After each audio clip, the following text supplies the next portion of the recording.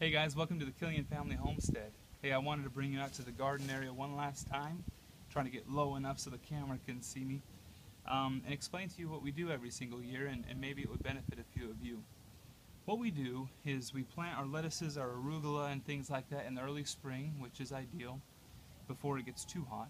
And they grow really well, and we harvest a lot, and we consume it as a family.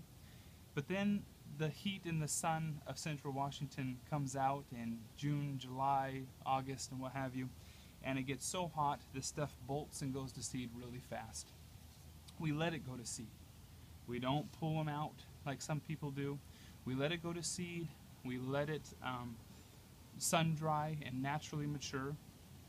And then what we do once we harvest the whole garden and we clean up the garden and start composting everything is we take the seed and we sprinkle it all over this garden area, and it creates a really thick blanket of lettuces and arugulas and other greens that we have. We consume it again for a second crop, and what we also do once it's over and once we get our fill, we let the sheep come in here and devour and clean it all up. Sheep, turkeys, and chickens. And that way it has multiple purposes, and we're getting multiple things out of the same crop year in the same ground.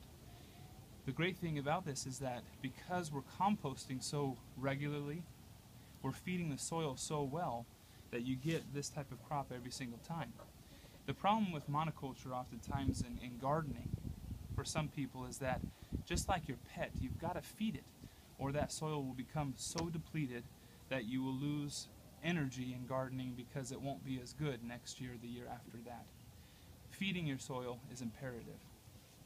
We do it through permaculture practices of animals consuming this, us consuming this, defecating, fertilizing the fields, composting, feeding the garden area that way as well.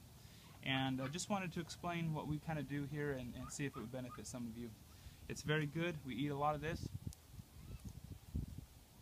Nothing better. Take care, guys. We'll see ya.